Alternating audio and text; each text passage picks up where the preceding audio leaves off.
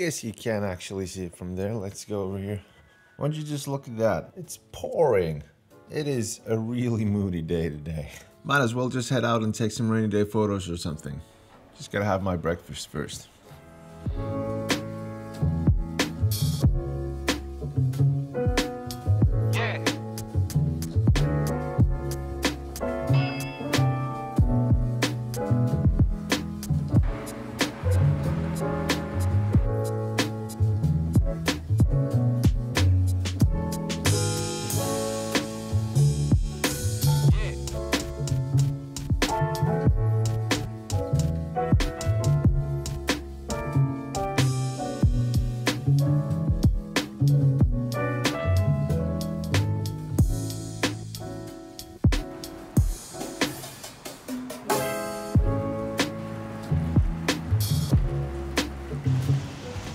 The downside of rainy days.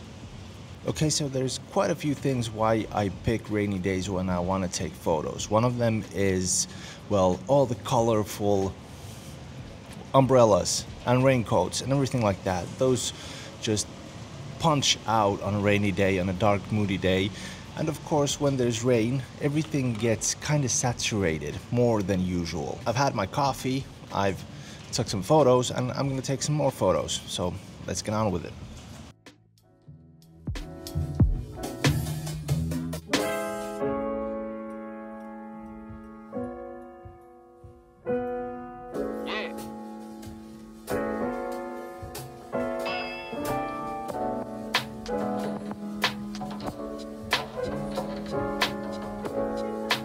And of course, the difference between a rainy day and a sunny day shoot is that you have to really think what your next step is. You're usually sitting or standing underneath something, just waiting for a moment, and then you just gotta run to the rain and take that shot, because otherwise your gear is gonna get busted, and that is something that I don't want. On a sunny day, you could just, you know, stand around, sit around anywhere, and just wait for the perfect moment. Of course, the perfect moment might not be that often because, of course, it's rainy and there's not a lot of people around if you want to take photos of people walking, doing their everyday stuff, you know, so there's that.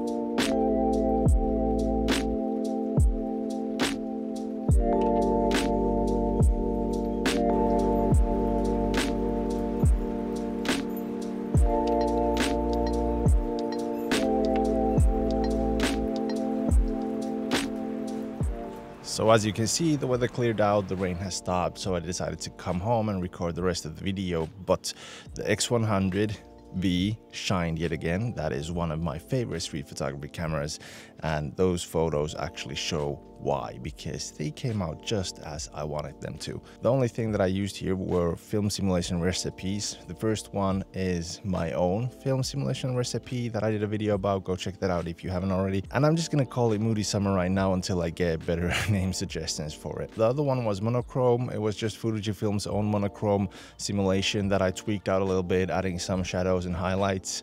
And I think those turned out pretty great. The positive thing about monochrome and black and white photography is that even though the subject or the thing you are photographing, it turns out really interesting with black and white photography. That's just my opinion, and I love seeing black and white photos now and then, even though I think that sometimes they're soulless and the colors are what gives soul to a photo, but otherwise they're just sometimes they give this kind of punch to the photos. Now, if you're thinking about getting the X100VI, that is a great camera too. These film simulations that I use, they work on the X-Trans 5 also, but you could probably find the X100V a little bit cheaper right now used, of course, because you can't get it new. It's still out of stock some places. But this is used. I use it a lot. I suggest using the X100V if you can get one. So that's the video for today. I don't know what else to tell you today about this photo shoot, about this camera. I've told you a lot about it. There's a lot of videos on my channel about the X100V. But still, if you haven't gotten one, get one. It's a great street photography camera. It's a great camera just to capture things on the go and I just freaking love it. It goes into my hoodie pocket like this, and there it stays. So remember to like, subscribe, hit the bell icon, and I'll be seeing you on the next one.